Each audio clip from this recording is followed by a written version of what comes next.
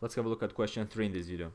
So suppose now that we have the wage equals to 8, the interest on capital is 200, alpha and beta is still 1/2. What's going to be the short run total cost function? So the short run total cost function has to be a function of quantity, because the cost function depends on the quantity. The more we produce, the more cost we have, and we want to know in what ratio. Now let's work out that. We have the wage, we have the interest, we have the function, so we can do some math over here. If we rewrite the total cost function, the total cost depends on how much the capital costs to us, so the interest we pay for the capital we use, and how much wages we pay to the employees, the wages times the labor that we hire. Now since this is a function of quantity, we're gonna write everything in terms of quantity.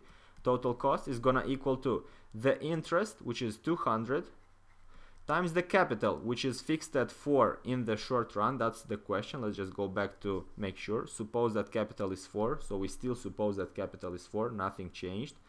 So 200 times 4 plus the wage is equal to 8, so the wage is 8, times L, and now L, we wrote before that that's Q squared over 4, so L is a function of quantity, and that's exactly what we want.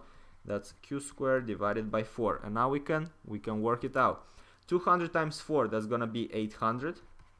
8 divided by 4, that's just 2, so it's gonna be 800 plus 2Q squared, and that's gonna be our total cost function in the short run. So that's gonna happen in the short run. And if we have a look at the question, they actually say prove it that it's equal to 800 plus 2Q squared. We proved it, so there we go, we're done.